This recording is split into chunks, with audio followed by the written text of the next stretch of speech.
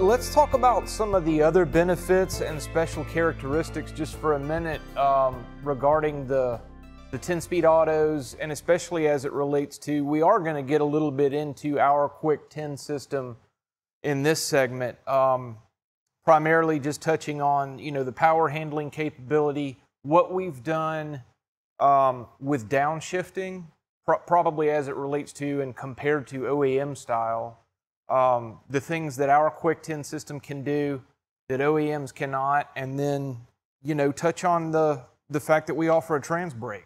What can you tell us about that?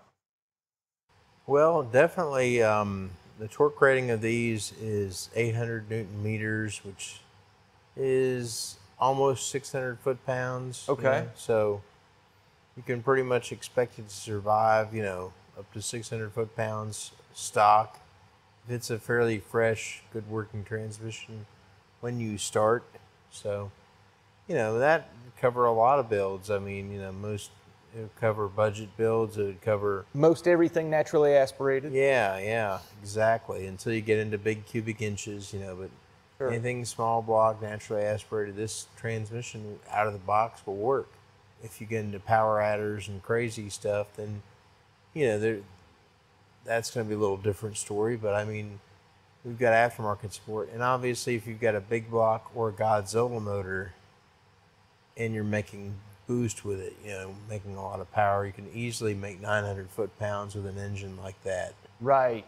A big block Chevy with supercharging, or a Godzilla or Ford big block supercharging is going to make 900 foot-pounds. Once again, aftermarket upgraded components available. Yeah. So it's no problem. As long as you set the trans up correctly, it can handle it. People have done it. It can be done. It is being done as we speak with stock applications. And this will do the trick. And we definitely recommend torque management over about 700 foot-pounds. You know, really over 600 foot-pounds, we recommend you use our torque management which feature. Can be implemented by our Quick 10 standalone system. It has the shift in progress wire. Yeah, and you use that to either cut boost to your boost controller, or reduce timing, or if you've got some sort of electronic throttle control, you can cut back the throttle angle. Right. There are different things you could do, but yeah, you've got ways you can turn the heat down a little bit in those high-powered applications. And something with, you know, 400 horsepower, none of that's really necessary. The shifts have such a small RPM drop, they're not violent, they don't break things. That's another nice thing too. You don't have to worry about U-joints snapping during a full throttle shift or anything.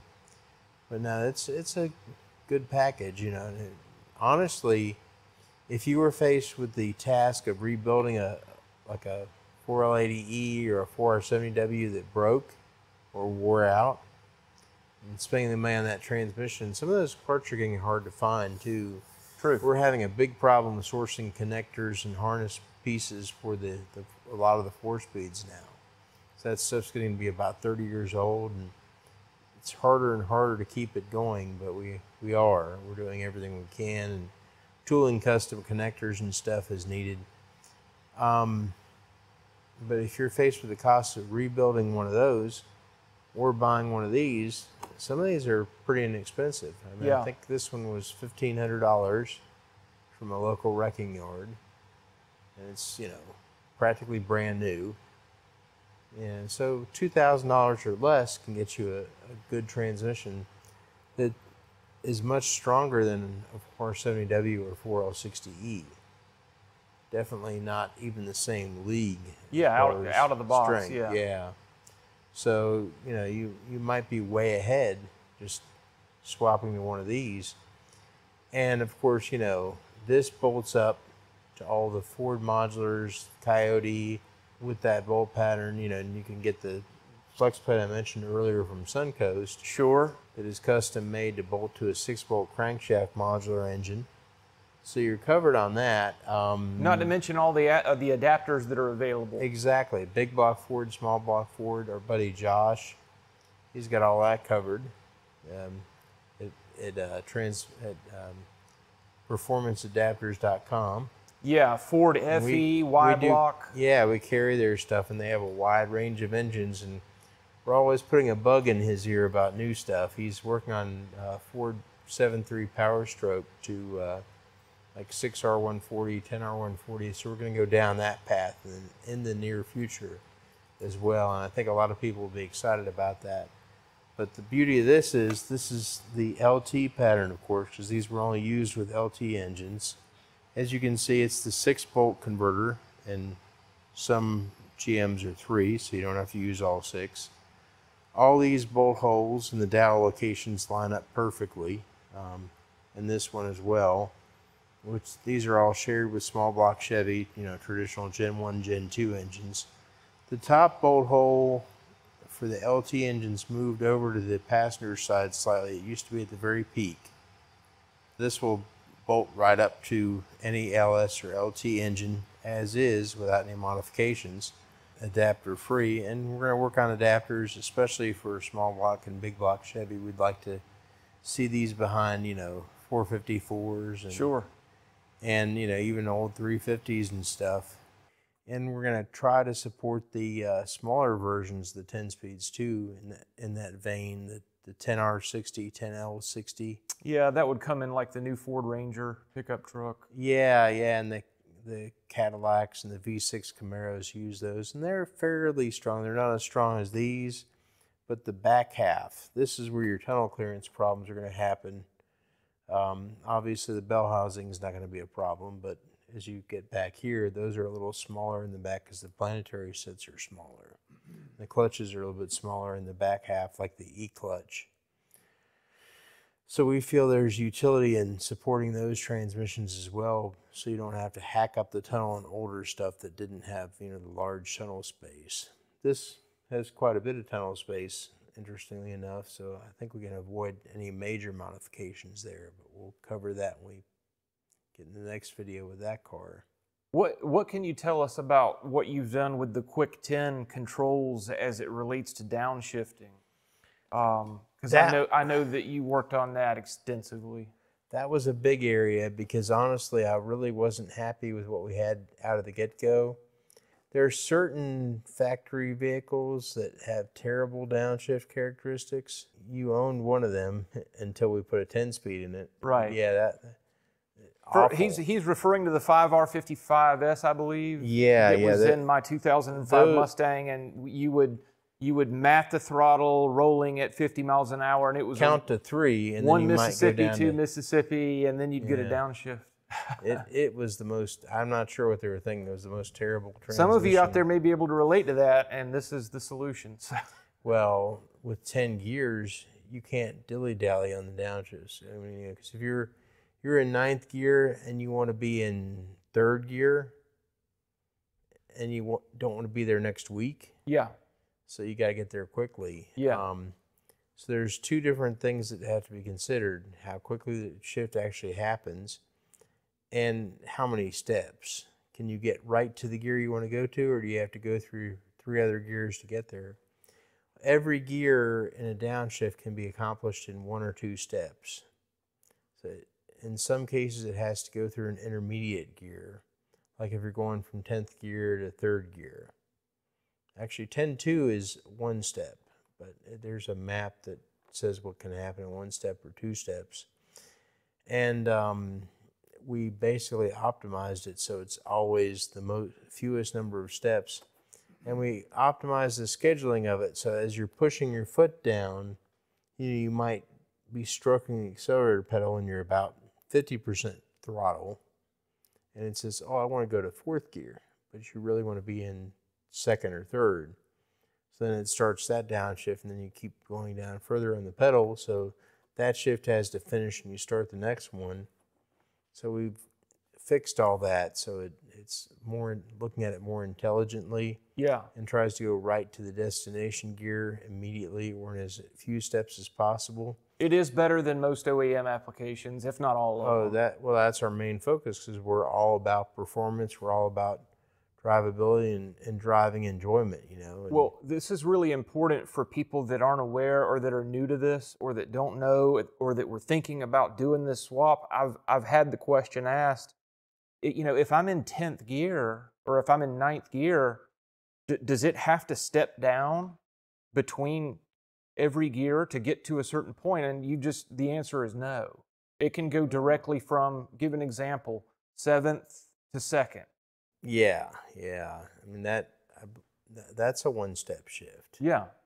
Yeah, And I've experienced it, and it's awesome. Yeah. Oh, it is. It's amazing. Yeah. So no, it does not step down if that's what you're thinking. But when we got into this years ago, that's kind of what I assumed it would need to naturally step down, because that's what other transmissions do. Yeah. Well, all the shifts in this transmission are one step for 1 or 2 gears. But then there's some other one steps beside that. So if you're going like first to third, third to first, third to fifth, those are all one step. So you can go to every 2 gears automatically. But then when you get beyond that, there's only certain places you can go. Yeah. It's kind of a map, but that was a big thing, because when I first was driving this, I mean, it was very crude because I was using our old hardware with hacked on circuitry to talk to the speed sensors and everything else. Right. And it was just the first thing that worked. And I drove that for about a year because we had to make the new product before we could actually sell this. So there were several steps we had to go through in this process. But while I was driving that, I just had the downshift super simplistic, where it was stepping every gear. Yeah, it wasn't as painful as the 5R55S, but it was close. Right. Because you'd want to pass somebody and you'd have to wait. Well, the bottom line is the Quick 10 in its current configuration, and it's only going to get better, but it's really good now. It's going to have you in the right gear that you want to be in, that the car wants to be in, for maximum acceleration and performance, and it's not going to bang your teeth or No. it's not a violent sensation. It just goes where it needs to be.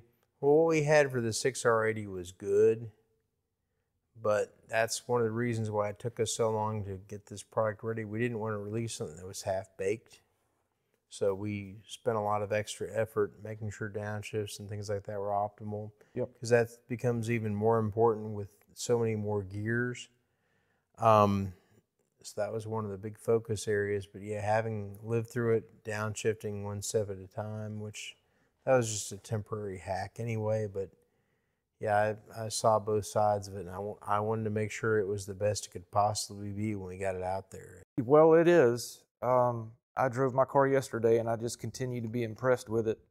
Now, you decided to integrate a trans brake into this as well, just like you did with the just like I did with Quick 6. Yeah, so there's nothing else to buy. You need a push button to ground or power, and a piece of wire. You don't have to take the pan off. No, it's all electronic. Nothing to install, no valve body modifications. It's ready to go, and it works in first, second, or third gear. Amazing. I didn't even know that. Yeah, so we have the ability to start in second or third gear. We haven't used the third gear option yet, but we're going to make that available in the tuning software to people. So that's included. If you purchase a Quick 10 system from us, you are going to have trans brake capability. If you choose to connect the button and activate it in the software, it will work. It absolutely will work, yeah. And it definitely enhances the experience and definitely helps at the drag strip too. So. That's huge. I mean, that's like a separate product in and of itself. Yeah, it is. So that's one good thing. And so a lot of the complaints that I've heard, rumors, whatever you want to call them, is hunting. Because there are 10 speeds, because there are 10 gears, you'll hear people complain that they feel like it's hunting or it never knows what gear to be in. That's only in OEM applications, certain ones, sometimes. That is not the case with our controller. There is no hunting. No, actually with more gears, in theory, there should be less hunting because you can get the ideal gear for whatever situation you're in. But right. Yeah, there were tons of firmware updates in the Ford and GM stuff the first few years. So most of the recalls and things you've heard about have been, related to software updates more so than anything in the transmission. Right. You will not experience, wishy-washy, inconsistent, going back and forth. That does not happen. It's always in the right gear at the right time. And the OEM stuff, to their credit, they have a lot more things to consider than we do. You know, Sure. and we're not designed for soccer moms. We like soccer moms, but we're not designing the product, you know, for minivans or anything. Right. So we're, you know, trying to make the product optimal for our situation. But there's so many tables in the factory stuff to consider, so many different, almost seemingly irrelevant things that they need to consider. And that can cause hunting and stuff. But ours, the gear selection is primarily based on engine speed, output shaft speed, and where your foot is. So unless your foot's hunting, the transmission won't be hunting. Yeah, we can't guarantee anything if you're having a spasm or something like that in your leg and you're going over a rocky trail. And yeah, if you're moving the accelerator pedal back and forth at a rapid pace, then we can't promise you it's not going to hunt. I can tell you off-road sometimes it's very hard to keep your foot steady. Yeah, yeah. In certain cases, yeah.